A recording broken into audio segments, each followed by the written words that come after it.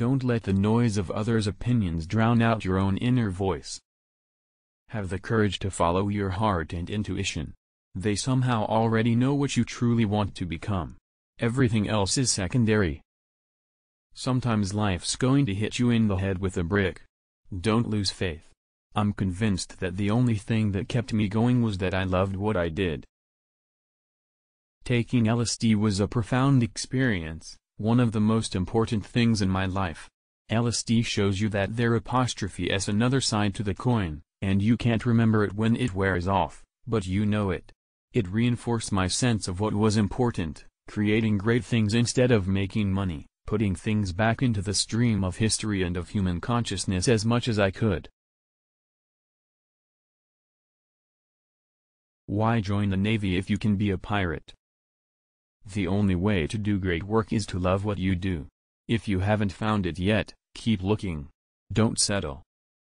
The heaviness of being successful was replaced by the lightness of being a beginner again. I've read something that Bill Gates said about 6 months ago. He said, "I worked really, really hard in my 20s. And I know what he means, because I worked really, really hard in my 20s too. Literally, 7 days a week, a lot of hours every day. And it actually is a wonderful thing to do, because you can get a lot done. But you can't do it forever, and you don't want to do it forever, and you have to come up with ways of figuring out what the most important things are and working with other people even more." That's been one of my mantras, focus and simplicity. Simple can be harder than complex. You have to work hard to get your thinking clean to make it simple. But it's worth it in the end because once you get there, you can move mountains. People who know what they are talking about don't need PowerPoint. You know who the best managers are? They're the great individual contributors, who never ever want to be a manager, but decide they have to be manager because no one else is going to be able to do as good a job as them. Sometimes life hits you in the head with a brick. Don't lose faith. Apple at the core, its core value, is that we believe that people with passion can change the world for the better, and that those people who are crazy enough to think they can change the world are the ones who actually do. Your time is limited, so don't waste it living someone else's life. Don't be trapped by dogma, which is living with the results of other people's thinking. The unions are the worst thing that ever happened to education because it's not a meritocracy. It turns into a bureaucracy, which is exactly what has happened. The teachers can't teach and administrators run the place and nobody can be fired. It's terrible. I'd been rejected, but I was still in love, so I decided to start over. Computers are like a bicycle for the mind. Computers themselves, and software yet to be developed, will revolutionize the way we learn. Il pensiero che sarà molto presto stato il più grande aiuto che abbia avuto per prendere le decisioni importanti della mia vita. Perché praticamente tutto, tutta l'aspettativa del mondo esterno, tutto l'orgoglio, tutta gli imbarazzi della sconfitta, tut queste cose semplicemente svaniscono di fronte alla morte, lasciando solo quel che è importante. Ricordarvi che dovete morire il modo migliore per non cadere nella trappola, e pensare di avere qualcosa da perdere. Siete già nudi. Non c'è motivo per non seguire il vostro cuore. When you're doing something for yourself, or your best friend or family, you're not going to cheese out. If you don't love something, you're not going to go the extra mile, work the extra weekend, challenge the status quo as much. I naively chose a college that was almost as expensive as Stanford, and all of my working-class parents' savings were being spent on my college tuition. After 6 months, I couldn't see the value in it. I had no idea what I wanted to do with my life and no idea how college was going to help me figure it out. And here I was spending all of the money my parents had saved their entire life. So I decided to drop out and trust that it would all work out okay. It was pretty scary at the time, but looking back it was one of the best decisions I ever made. The minute I dropped out I could stop taking the required classes that didn't interest me, and begin dropping in on the ones that looked interesting.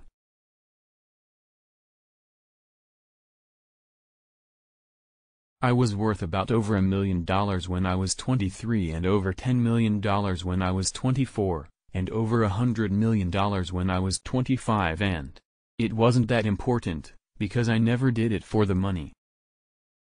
At Apple, people are putting in 18-hour days.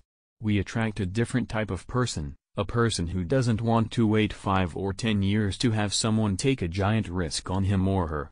Someone who really wants to get in a little over his head and make a little dent in the universe. We are aware that we are doing something significant. We are here at the beginning of it and we're able to shape how it goes. Everyone here has the sense that right now is one of those moments when we are influencing the future. The Macintosh was sort of like this wonderful romance in your life that you once had, and that produced about 10 million children. In a way it will never be over in your life. You'll still smell that romance every morning when you get up. And when you open the window, the cool air will hit your face, and you'll smell that romance in the air. And you'll see your children around, and you feel good about it. And nothing will ever make you feel bad about it. Finally Jobs proposed Apple Computer. I was on one of my fruitarian diets, he explained. I had just come back from the Apple farm. It sounded fun, spirited, and not intimidating. Apple took the edge off the word computer. Plus, it would get us ahead of Atari in the phone book. You can build your own things that other people can use. And once you learn that, you'll never be the same again. Ultimately, it comes down to taste. It comes down to trying to expose yourself to the best things that humans have done and then try to bring those things into what you're doing. The people that have really made the contributions have been the thinkers and the doers. The Lisa people wanted to do something great. And the Mac people want to do something insanely great. The difference shows. Once you discover one simple fact, and that is everything around you that you call life, was made up by people that were no smarter than you. I always advise people, don't wait. Do something when you are young, when you have nothing to lose, and keep that in mind. That's why we started Apple. We said, we have absolutely nothing to lose. I was 20 years old at the time, Woz was 24 to 25, so we have nothing to lose. We have no families, no children, no houses. Woz had an old car. I had a Volkswagen van. All we were going to lose is our cars and the shirts off our back. He had everything to gain. And we figured even if we crash and burn, and lose everything, the experience will have been worth 10 times the cost. We are very careful about what features we add because we can't take them away. The really great person will keep on going and find the key, underlying principle of the problem, and come up with a beautiful elegant solution that works. On the Blue Box, that was what we learned, was that us, too, we didn't know much. We could build a little thing that could control a giant thing, and that was an incredible lesson. Don't take it all too seriously. If you want to live your life in a creative way, as an artist, you have to not look back too much. You have to be willing to take whatever you've done and whoever you were and throw them away. We were really working 14 to 18-hour days, 7 days a week. For like, 2 years, 3 years. That was our life. But we loved it, we were young, and we could do it. People judge you on your performance, so focus on the outcome. Be a yardstick of quality. Some people aren't used to an environment where excellence is expected. Your time is limited, so don't waste it living someone else's life. Don't be trapped by dogma, which is living with the results of other people's thinking. And most important, have the courage to follow your heart and intuition. They somehow already know what you truly want to become. Everything else is secondary. Being the richest man in the cemetery doesn't matter to me. Going to bed at night saying we've done something wonderful. That's what matters to me. When I was 17, I read a quote that went something like, "If you live each day as if it was your last, someday you'll most certainly be right."